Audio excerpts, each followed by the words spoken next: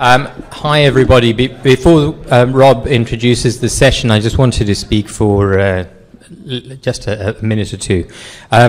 It's really good that the next session will have both Emory Brown and Alison Cole. And I just wanted to make specific points of thanks, and the specific points of thanks are that for those of you who don't know, this meeting has been supported by a generous grant from the NIGMS. It's an R13 grant, and this is the second of 3 meetings that the grant is supporting. The next one will be at the ASA meeting next year. And I'm not going to be introducing the speakers, but just thanking both of them specifically. Alison, who's been a great friend to anesthesiology and really advocates for us as a specialty, has done that consistently over many, many years, and is very enthusiastic about the energy of this group of people. And Emory, who's been a great, I hope you won't mind me saying this, friend and mentor to me. Emory is probably one of the most successful and generous mentors in our field, and as such I think it's entirely appropriate that as a member of the IARS board, he is the person who was selected by ESAS to participate in the next session. So thank you very much to the NIGMS, to the NIH, for the kind support that it's provided to us for launching what we're hoping to embark on as something long-term, and huge congratulations to ESAS. All of the organizational work has been done by ESAS, by the ESAS membership, leadership, and you've really elevated this meeting through your work. So big congrats.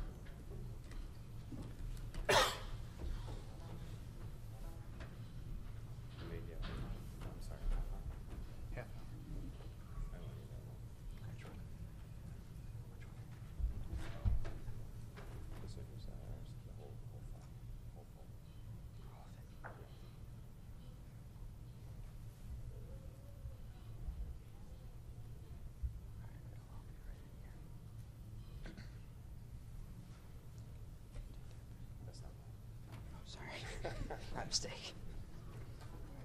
So just while they're getting everything set up, my name's Rob Freundlich. I'm the Southern Regional Representative for the Early Stage Anesthesia Scholars. I'm an assistant professor at Vanderbilt. Our first speaker is Dr. Emory Brown. Emory Brown is the Edward Hood Taplin Professor of Medical Engineering and Computational Neuroscience at MIT.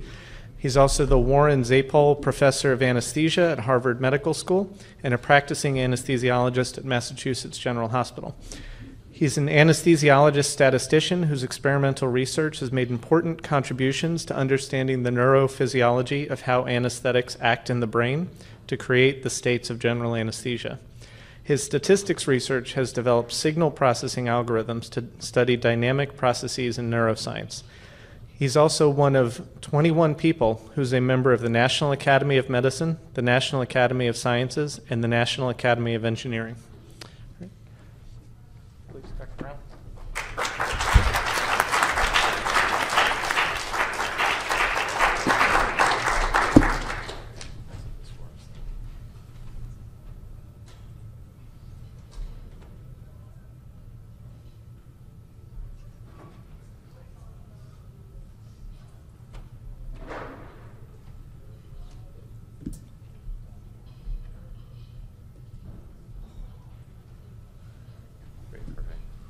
Great. So thank you so much. Thanks, Michael, for the opportunity to speak to you all. And so I thought I would try to make this extremely practical. You know, what should you think about in terms of your research careers? And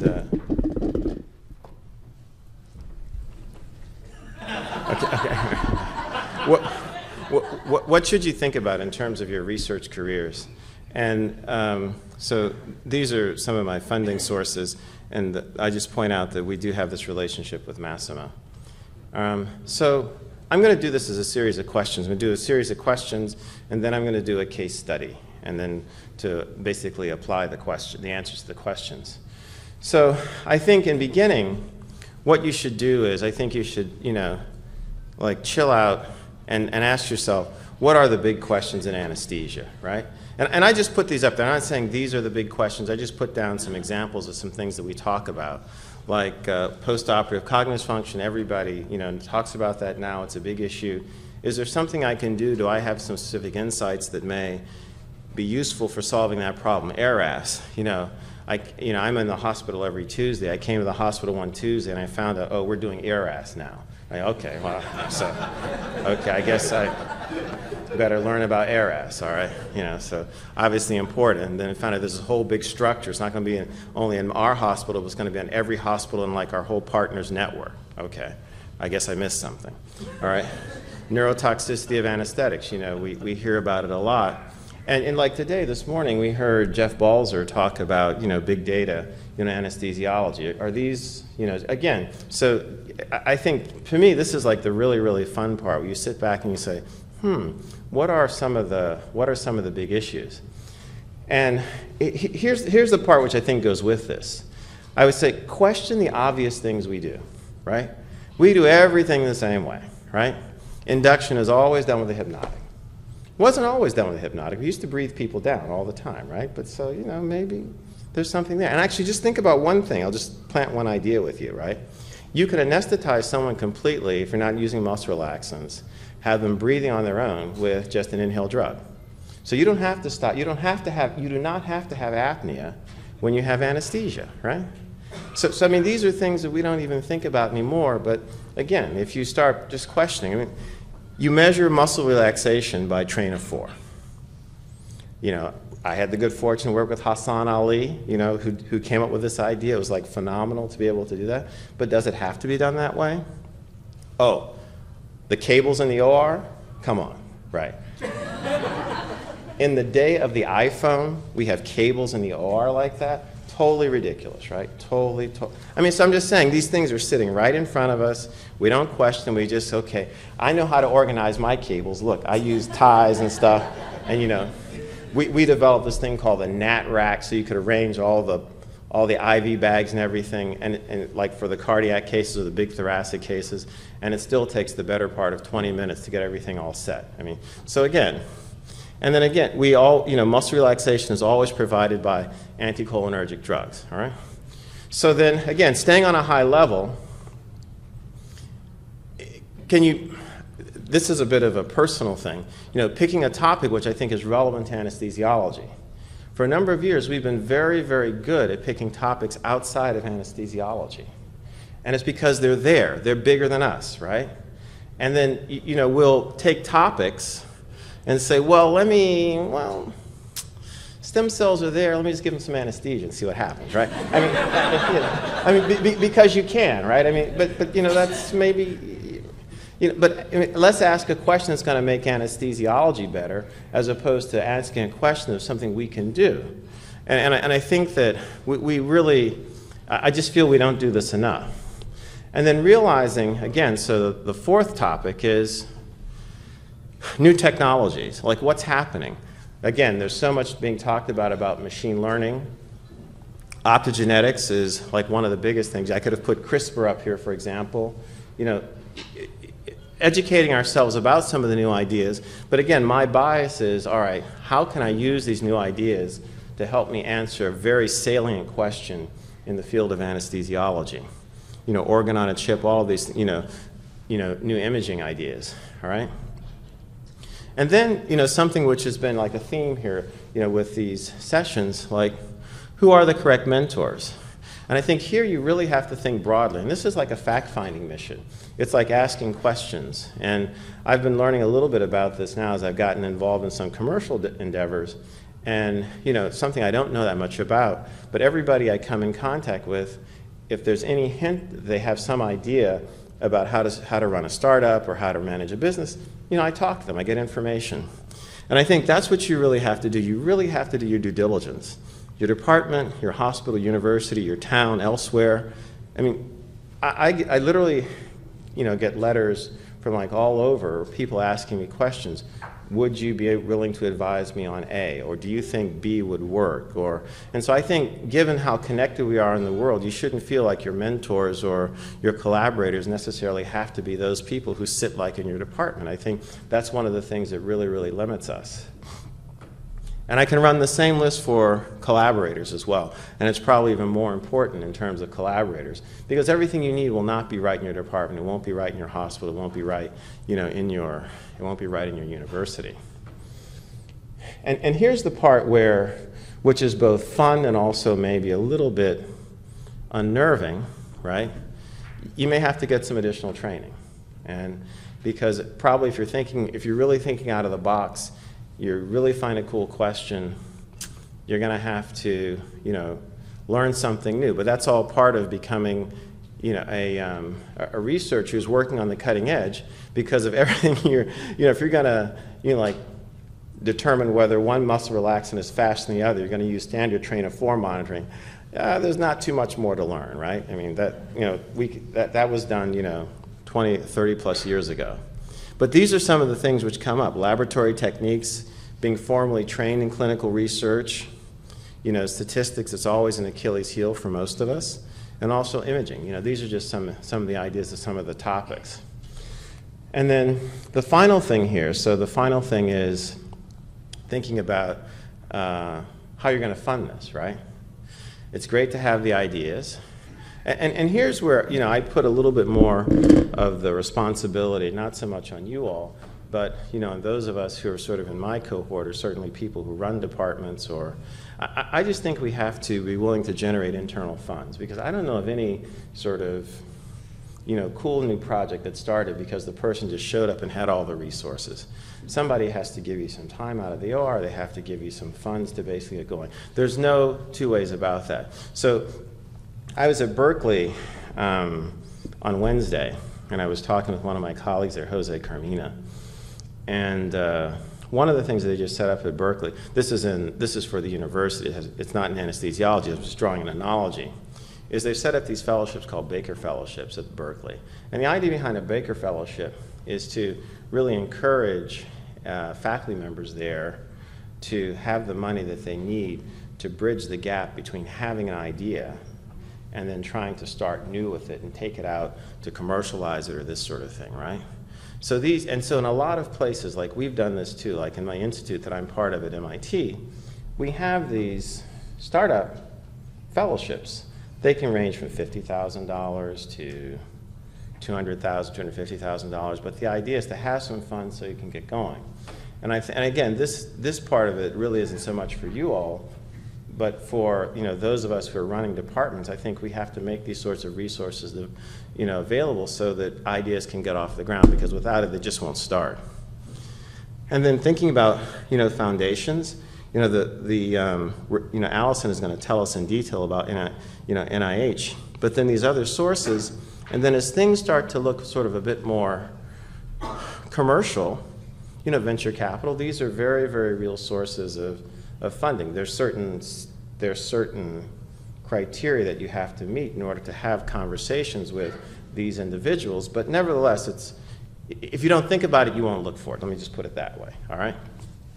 So now for the case study. So here's my case study, Ken Saul. All right?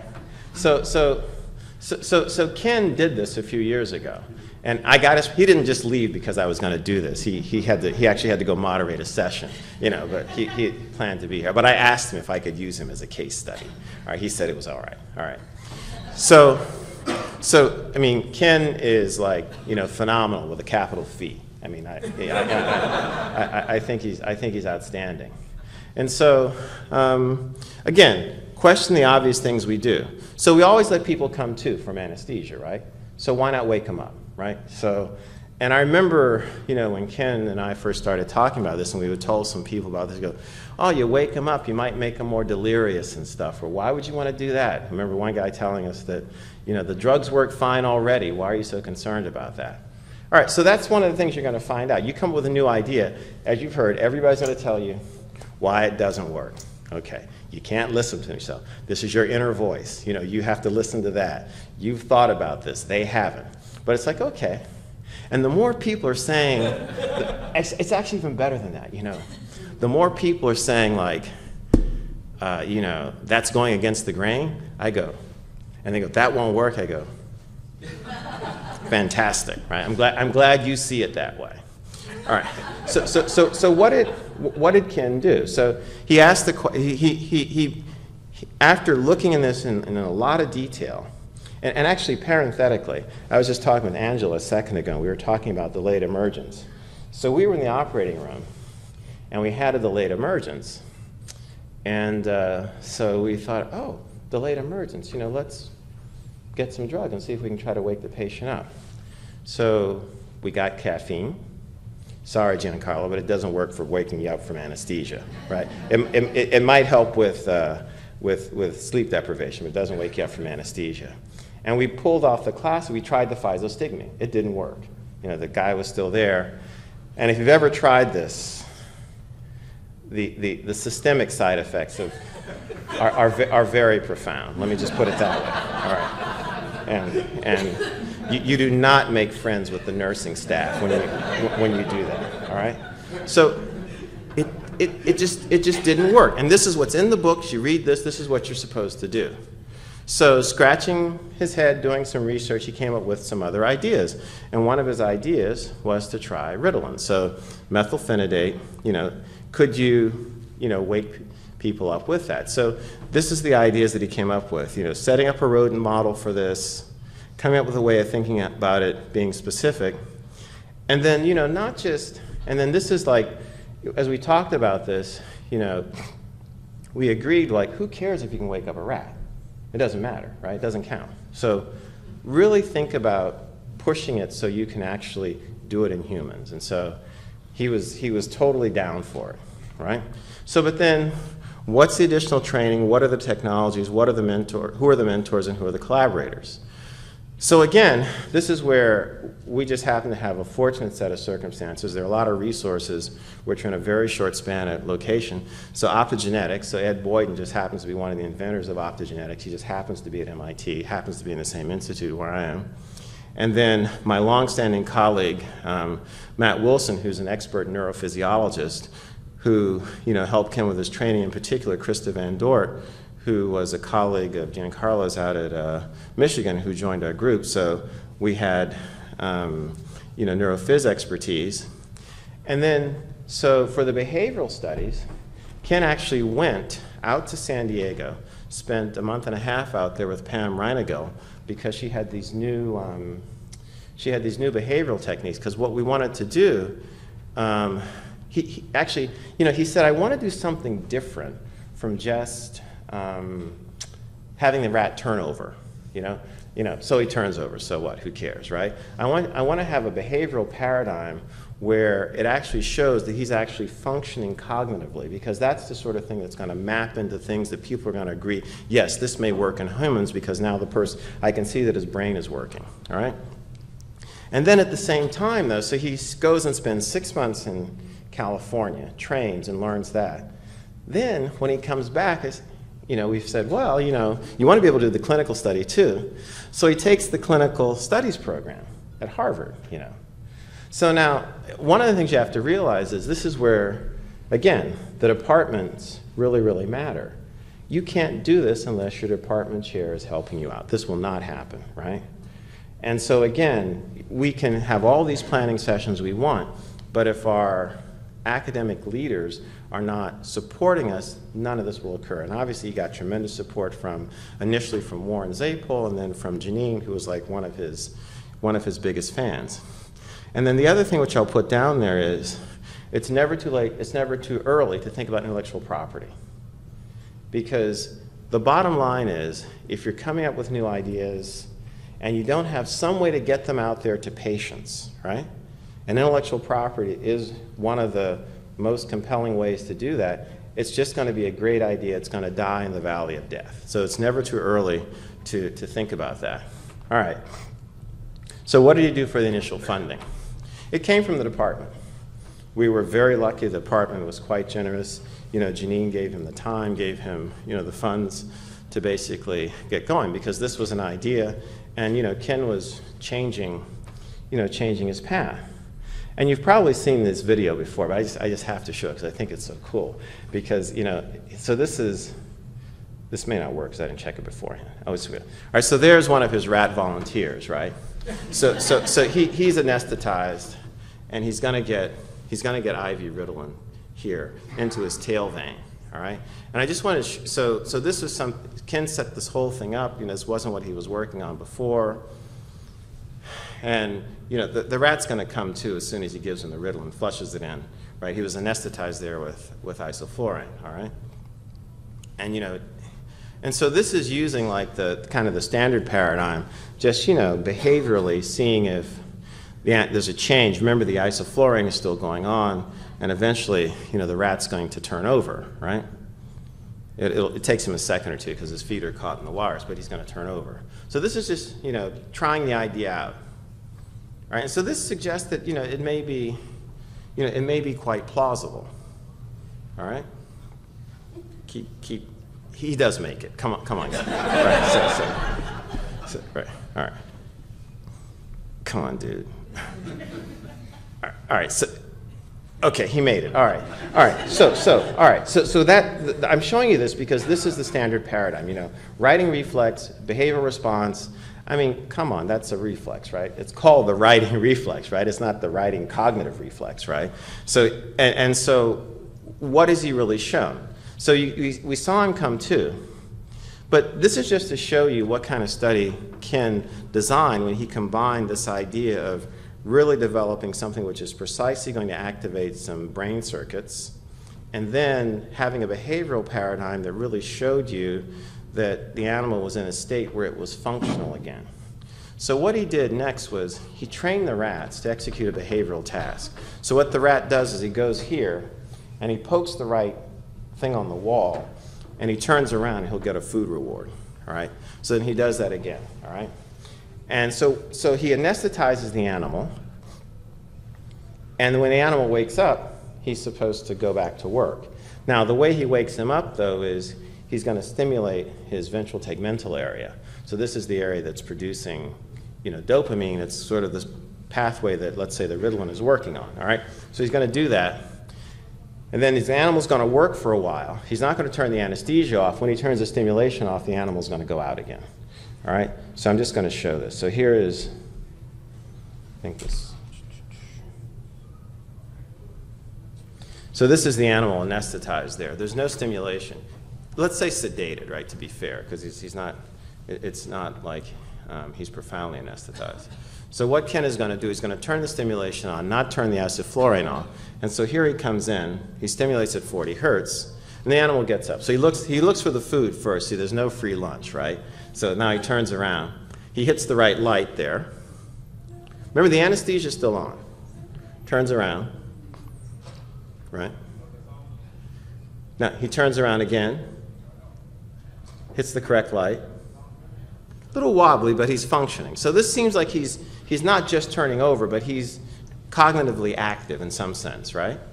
But now he gets the wrong one, right? So that tells me he got it wrong, right? And so now, remember, the anesthesia is still on. What Ken is going to do, he's going to turn the stimulation off, right? And now the animal's out again.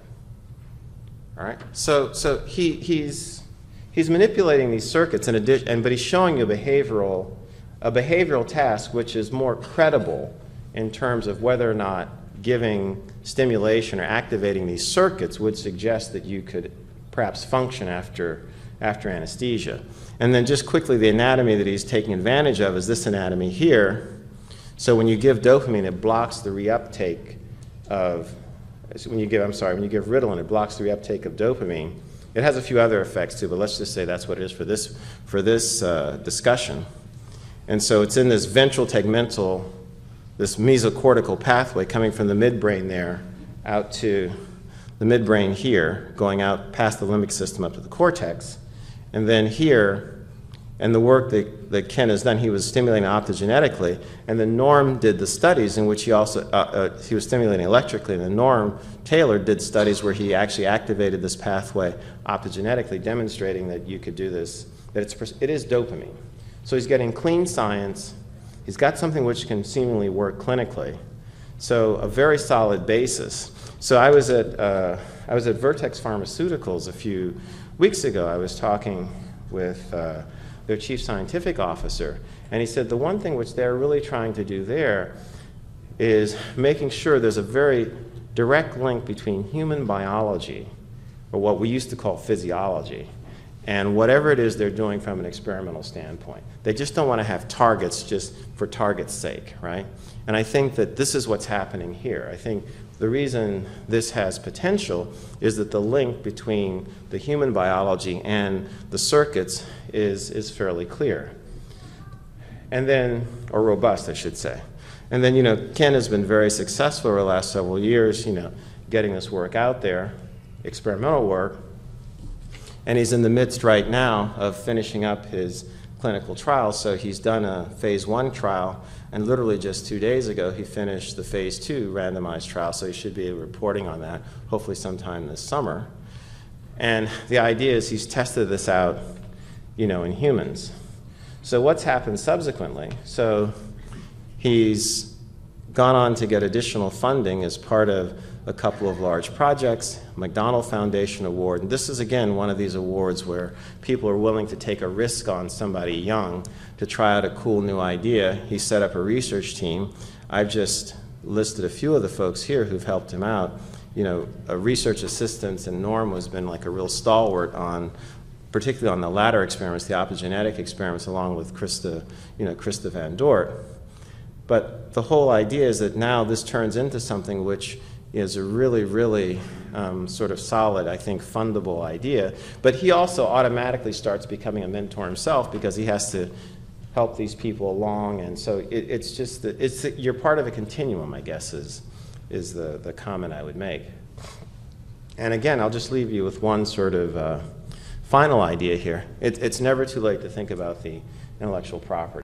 I think that if there was one thing that, I've learned, I think, Ken has learned throughout this, is that there's a big hurdle to get something out there to patients that really changes practice. It's one thing to do science and then to come through with an idea which seems plausible you can write papers about. But if you want to find something that's going to change practice, it has to get out to patients, which means you will have to be involved in some way with companies in one place or the other. And you'll feel much better about it if your ideas are protected intellectually, so that you really continue to have the incentive to want to contribute and make those ideas be useful for patients. All right, so I'll stop there. Thanks.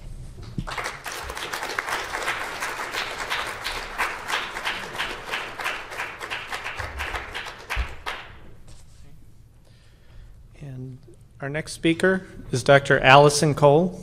Dr. Cole is the branch chief of Pharmacology and Physiological Sciences branch at the Division of Pharmacology, Physiology, and Biological Chemistry at the National Institute of General Medical Sciences. Dr. Cole handles portfolios in research for K and training grants in anesthesia and perioperative pain research. Thank you, Dr. Cole.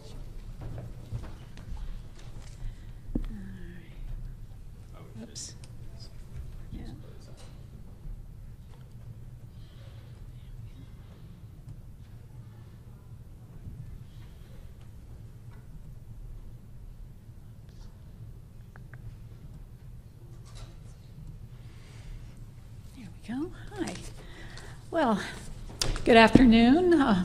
Kudos to all of you for sticking around. This is really amazing after lunch to have so many people still awake and alert. And I want to thank the organizers. This session is gets better and better every year, and I think today has just been terrific. I think you all really have been exposed to a lot of great talks and really incredibly useful information. So look forward to many more years of the ESAS Scholars Program. So I think what I'm going to contribute today to this conversation is maybe talk a little bit about how NIH establishes research priorities, how you can find out about those, how that can maybe inform you about the research you might want to do or not. So I'm also going to stick in a little bit about NIH and some very basic stuff just to help you as new investigators kind of navigate this monstrosity that is NIH, and kind of who to talk to there and when, and what kind of topics. And then we'll talk a little bit about research priorities. So we tend to think of NIH as this big behemoth, this big monolithic structure. That's our big clinical center in Bethesda. But in fact, we're a very complicated bureaucracy, and we're made up of 24 funding institutes, all split up by scientific area, disease, lifespan stage. And then there are also these 3 separate parts of NIH that don't have funding authority. So the 24 institutes are where the money comes from. That's where you apply to get your grant funded. But the important one down below there is the Center for Scientific Review. And so there's often confusion that, for example, NIGMS over here with a little red bar around it, that we somehow, the SAT, Surgery, Anesthesiology, and Study section is part of us. It's not. Those are 2 separate entities. And I'll talk a little bit more about how these decisions are made, but it's important for you to realize that. And it's good to know that there are all these different institutes. They have different missions. They have different grants they offer. They have different eligibility criteria for certain things. So you do need to be a little strategic when you start thinking about where you want to send your grant, and I'll talk a little bit about how to get some help doing that. So the Center for Scientific Review, that's really the gateway into NIH. So every application that comes to NIH goes through the Center for Scientific Review. And that's where the majority of, when you think about study sections like SAT, those are housed within the Center for Scientific Review. Not in my institute, not in NCI, they're in the Center for Scientific Review. And they actually review about 75% of all the applications come in. And we're now something like 50,000 applications a year. You wonder why success rates aren't great? A lot of competition. So here's kind of the journey of your application. You're sitting out here at your institution. Just as an aside, I've used this slide for many years with Albert Einstein there, and I thought, it's 2018. We need a little gender equity. Does anybody recognize the woman? I hope I get a little better response than Peter got this morning with his, name that person. Anybody know? This is Barbara McClintock, who was the first woman to solely get a Nobel Prize in physiology and medicine. So, go her, for gene transposition. So anyway, I've revised my slide now. Going forward, it will stay this way. So anyway, you're out here doing all your brilliant things, coming up with wonderful ideas, and you send in an application. And it goes, as I said, to the Center for Scientific Review. And they make 2 simultaneous decisions at that point. And one is which institute, like NIGMS, would be the most appropriate for the science that you're proposing. And then they make a separate independent decision which study section in CSR would be most appropriate. Now, there are some caveats I won't go into. Things are much more complicated than that, but by and large, that's how it works. So when people call me and they complain that your study section, SAT, it's like, no, SAT, Center for Scientific Review, independent from NIH. And in fact, there's a very deliberate separation of program and review at NIH to try to keep things, very, very clean and separate. So it gets assigned to a study section. They generate, that's where peer review occurs. They generate a summary statement which has your critiques in it. I also get a copy of that summary statement. And then things go well, goes through our advisory council, which is we call it the second level of peer review. And everything goes great, you get the money, and everybody lives happily ever after till your renewal. And so here's just kind of a little quick schematic about who you contact at what point in the process. And so when you're out there coming up with ideas, you want to know if this is something the Institute's interested in, or which institute, which study section. At that point, you would contact someone like myself, a program director in the Institute, to see if that institute would accept that application or is interested in that area of science. But you can, at that point, also talk to the scientific review officer who runs the study section. So both of us have information that we could share with you at that point.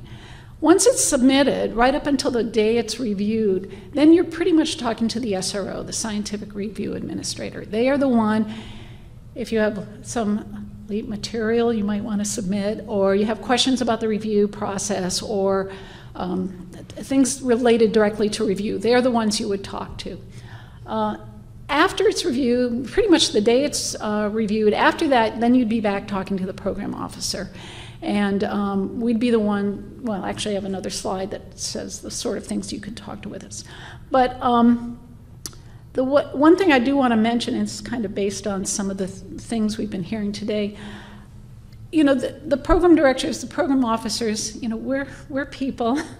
We have families, we have struggles, just like all of you. So I do tell people when I give a new grant, I'm like, contact me. If there's anything that's going on with you, it can be professionally or personally, that's going to potentially impact your K or your R01 or whatever. Let me know. And sometimes there's actually things we can do to maybe help. So, it's never hurts to let us know what's going on.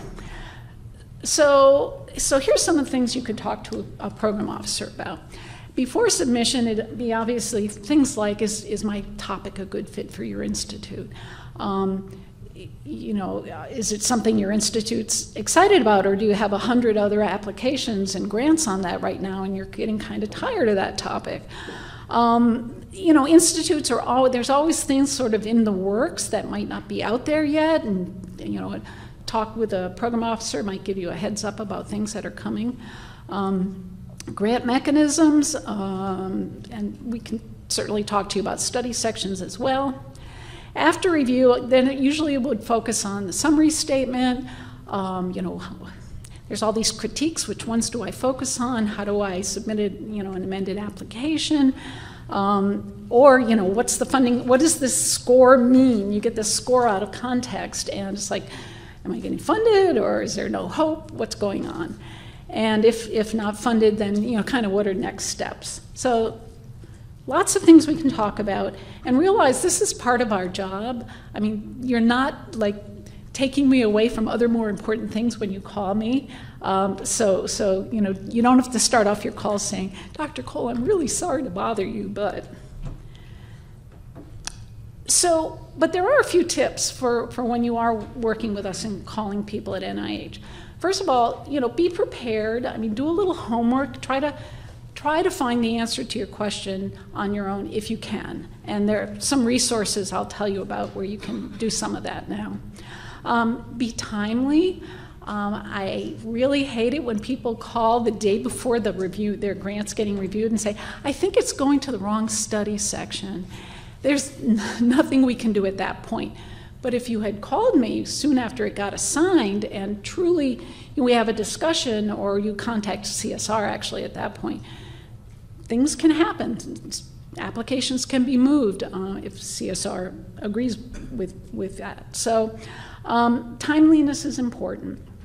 And be specific with your questions. I mean, often people call with specific questions and then it segues to a much broader discussion, so that's fine too.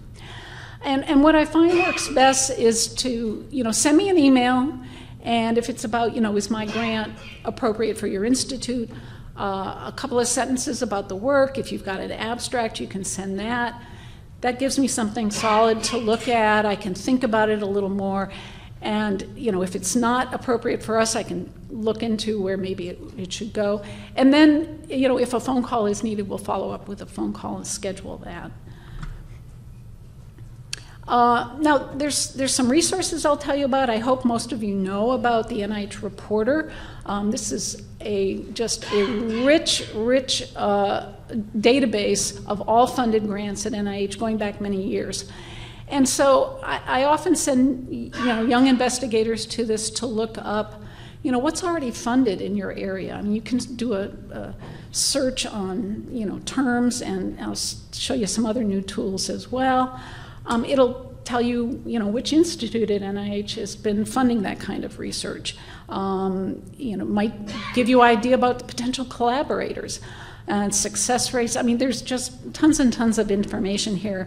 And it's worth, going in and playing with it and getting familiar with it. So one of the newest tools, which, I use this myself all the time, it's called Matchmaker. And when you go into Reporter, you can see there's a tab there, and it's got this 15,000 character entry point. You can put a whole abstract, a whole specific aims page, and what it will tell you, it reads out like this, where you can see which institute funds most of the grants in that area. Now I put in burn injury, just a little short, very targeted search. But like I said, it's more typical to go and put your whole abstract in or something like that. But you can see it shows NIGMS is the largest funder of burn injury applications, grants at NIH, which makes sense. We have a burn injury portfolio. It also shows you, what kind of grants primarily are in that area. You can see it's R01s. But the other good information, it'll show you which study sections are these applications primarily reviewed in. You can see SAT, surgery, anesthesiology, and trauma reviews most of them. And you'll also get a printout of all the grants in that area, and again, loaded with information. Now, the other thing that's very handy is you can also click on the tab for Program Official, and it'll now tell you all the program officers at NIH who work in the burn injury area or have some, I guess it's really showing you program officials who have funded grants that relate to burn injury. And again, at the top of the list is my colleague Scott Summers, who handles the burn injury portfolio. So I'm happy to see he actually came to the top of the list. And it gives you the contact information. You can click on that and you can get an email send off to Scott. So trying to identify who to talk to at NIH is much easier than it used to be. And it used to be, you kind of ask your colleagues, who do you talk to there? And some might start with one person and, work your way finally maybe to the right person. But this saves a lot of time, and it's really a nice tool. So switching gears a bit, I'll talk a little bit about, how does NIH set their priorities? And, all of the institutes set their own priorities, and NIH Central has their way of setting priorities as well. And there's a lot of ways we get input into doing this. The biggest, the most important one is really the scientific community. We come to meetings like this, we listen to scientific talks, we talk to our grantees, we talk to applicants. We have members from scientific societies come to our institute and talk to us and let us know what's going on and what their needs are, where the scientific gaps might be. So that, I would say, is by large the main source of input. Now, we can't forget Congress. They're very important in all of this as well, and they, in fact, do set the appropriation and the budget for NIH. They can set priorities or instruct us in a number of different ways. Sometimes it's just language that's in the appropriation bill. We think, maybe you should kind of think about this or do more in this area. What we like the best is when they say things like that, but actually give us money to do it.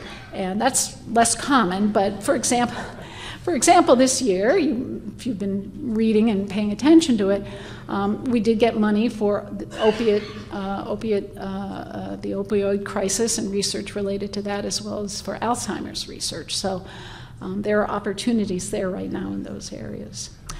And then third, there's a lot of other places, people from industry, patient advocacy groups, public representatives. These people come and serve on our advisory panels, and so we're always hearing from them as well, and they offer, another perspective. So those are, I would say, by and large, the main sources of input that we use to think about our own priorities. So how do you find out about this? The simplest way is if we develop an area that we want to see, if we have an area we want to see developed, we issue funding opportunity announcements, and that's our way of saying, here's an area, please send in an application.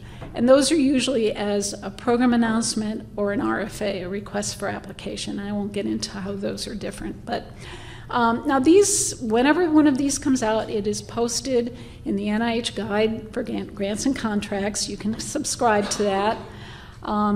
If you have a good grants office, they should be kind of monitoring these things as well, and they might have ways of informing their investigators at their institution.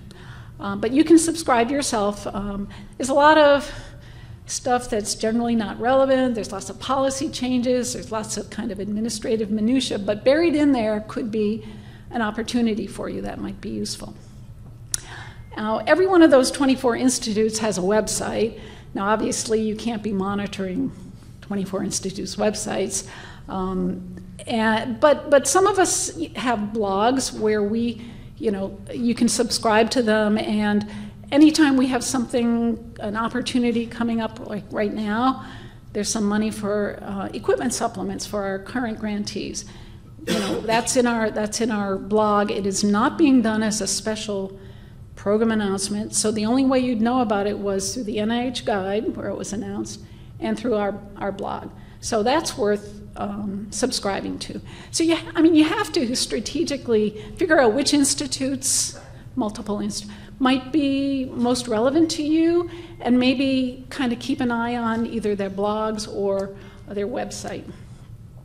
Now, there is a way to get an early peek at initiatives that might be coming from the institutes, and that's to read the minutes for the advisory council. Any initiative that we're going to issue, a new program announcement or an RFA, has to get cleared by our advisory councils. And so there's a process for that, and it has to get written up in the minutes. And they're public record, and they're on our websites, and they're actually really easy to find. And if you read through them, you can see something called a concept clearance. So here's an example of one I took from NINDS. And this came out last year, and this happened to be in this topic of neurobiology of small blood and lymphatic vessels. But you probably can't, this type is too small, but what it does is it identifies a program person who has presented this initiative to council, and it says a very little bit about it, but down here it says 2 funding announcements were proposed for publication in mid-October. So council approved these. So what this tells you is here it is May, and there's going to be some program announcement coming out on this in October. You're getting like 5 months heads up on something that's coming. Now, if this isn't in your area, obviously you ignore it, but if it's a topic, that's relevant to you, you can contact this program person now. This is now out there, public record, and ask her, what's the plan? Tell me anything about these announcements that are going to be coming out. Now, Emory did a much better job on this than I could ever do, so this was good that I followed you, Emory. But just a little bit about selecting a project sort of with NIH in mind. So we've talked about NIH requested research. In other words, when we issue things and say, please send us applications in this area, and program announcements, RFAs, we have strategic plans you can read about, and other announcements. But actually the majority of research and a majority of applications that come to NIH are investigator initiated. It means it's nothing we put out there to say apply to. It's just you having a great idea and sending it in to us. So, there doesn't have to be a program announcement or an RFA out there for you to submit your work. And the majority, like I said, comes in this way. And you've heard this before, and I think this is really important. Find what research excites you. When you write an application, really what you're trying to do is get the reviewers excited about your topic and your research. And believe me, if you're not excited about it, it's going to come across in your application, and the reviewers are not going to be excited about it. And I think this was already mentioned by several of the speakers. Really think about the gaps that exist in your specialty. And, Emory pointed out some great ideas about identifying, just things that are sort of standard and you do sort of automatically. That's kind of a clue for, where are their needs. And coming to meetings like this, you get a lot of ideas. And certainly from the reviewer perspective, they're really looking for work that's going to move the field forward. That's what they care about. They're looking for impact. Now, that can be in basic science. It doesn't have to have immediate clinical impact, but it needs to have impact in your field and somehow moving it forward. So these are just a few of the resources. There really is, I know we're all busy people, and you guys are super busy trying to balance research and clinical, but there are a lot of resources out there for you, and some of them are very quick. You don't have to spend a lot of time. The Center for Scientific Review has got a nice quick little video about the review process. I think the more you know about it, the more effective you can be writing an application. The Office of Extramural Research goes step by step through a lot of the application process. And I send people a lot to this site. NIH Allergy and Infectious Disease really puts a lot of energy into maintaining a really terrific grants tutorial website. And they go through everything. I mean, how to write your specific aims page. They have sample applications for you to look at. How do you plan a budget and your personnel? So I really recommend that site, especially if you're, well, really at any time. Anybody can benefit this. It's really, really well done. And so I think there are a lot of resources, but probably at NIH your best resource is the people. I mean, I spend a lot of time on the phone with especially new investigators, because you have a lot to learn, and it's, there are great resources, but ultimately it really helps to talk to somebody, on the inside who can, help you be more effective in submitting your applications and getting those precious K awards and research grants. So with that, I will stop and thank you for your attention.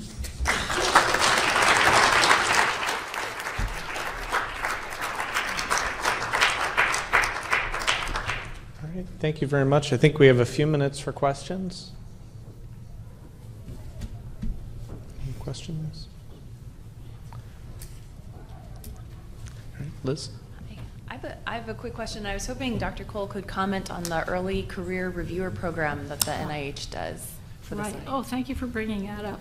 So, again, not that you're not all really, really busy, but, there's nothing like getting hands-on experience. And CSR started a program a number of years ago where they invite young investigators. I'm trying to think what the requirement is. If I'm trying to think, maybe you do have to have an R01.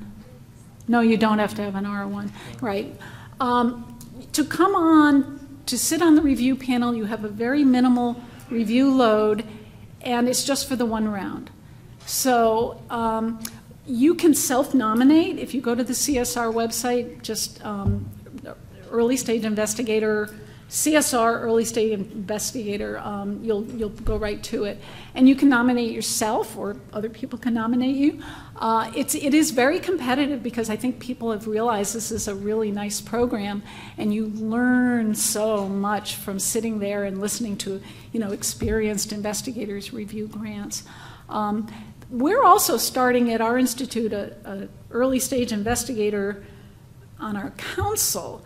Now that you do have to have an R01, but you're like an ESI, an early stage investigator, like you just got your R01, to come and see what happens to grants after the, the peer review. What's that next stage of review? So I think NIH is trying to engage young investigators more and give you opportunities. So definitely, thanks for bringing that up. That's a nice program.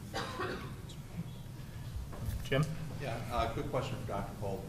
Regarding the suggestion that you had of if you think your study has been malassigned to a study section, explicitly, we're all weary of potentially inflaming somebody by saying the wrong thing to an SRO, right? Right. How exactly do you think we should approach that? It seems like, with anesthesiology, this is from the Department of Anesthesiology, this goes to SAT, right?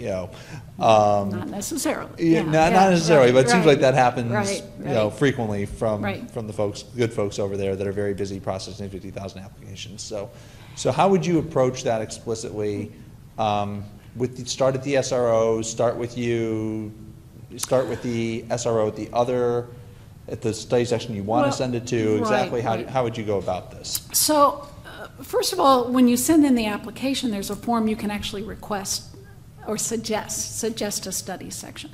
And CSR does look at those requests, suggestions, whatever, and try to honor them if they make sense, okay? So that's first, preemptively, before it even comes in the door, you can try that.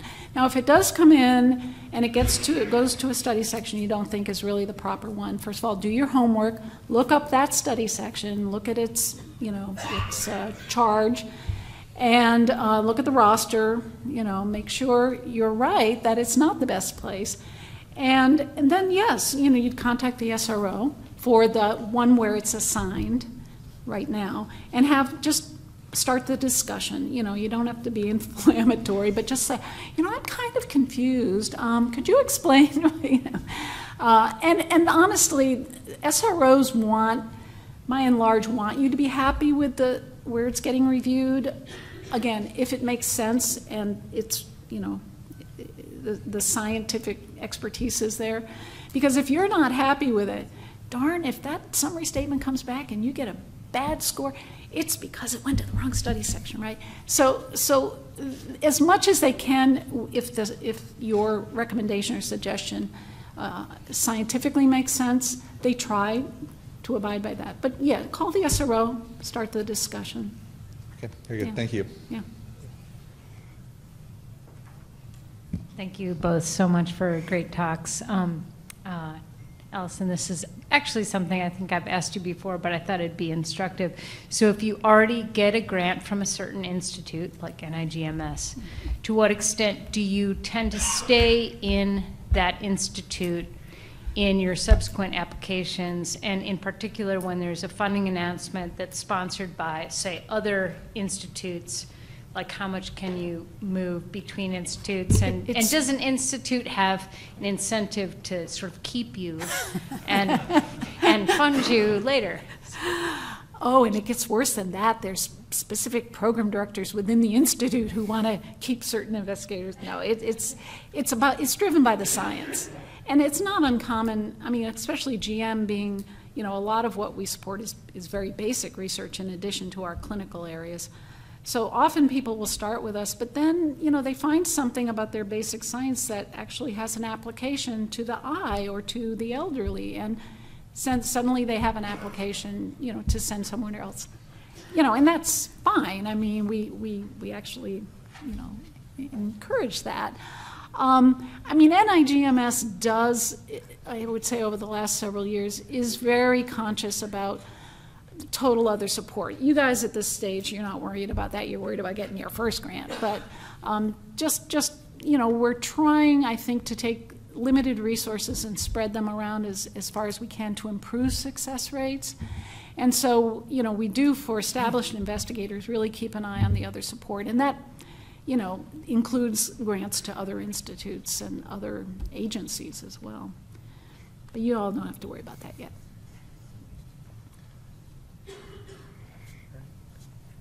One more question? We do have one more question. Thank you both for a wonderful presentation. I have a question that I think pertains to a lot of young people. You know, I review grants for some of the foundations as well as for SAT. And that is, Emory in particular mentioned the importance of getting training, you know, and new skills. But a lot of young people are now doing, you know, team-based science. And some of those skills are very difficult to acquire. I'll give, you know, the example of machine learning would be a good one, or high-level statistical analysis.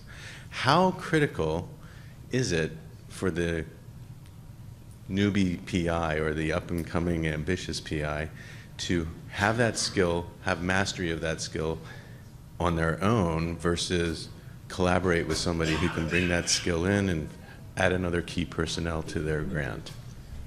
I think it's a really good question because, and I think it's a normative decision. I think you have to decide where do you want your expertise to lie going forward.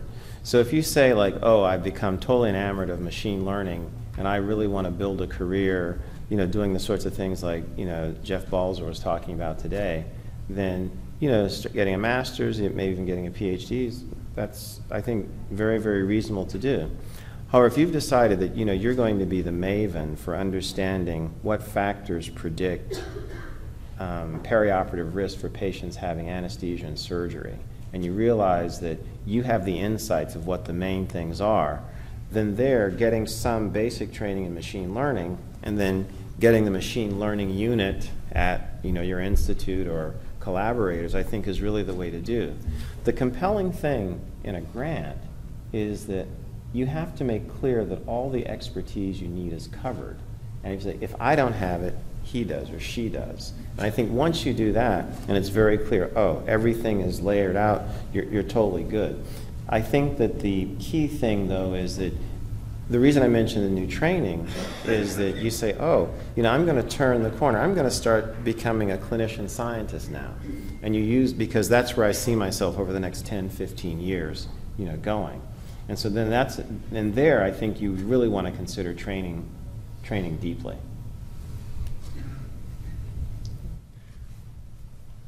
Well, thank you very much.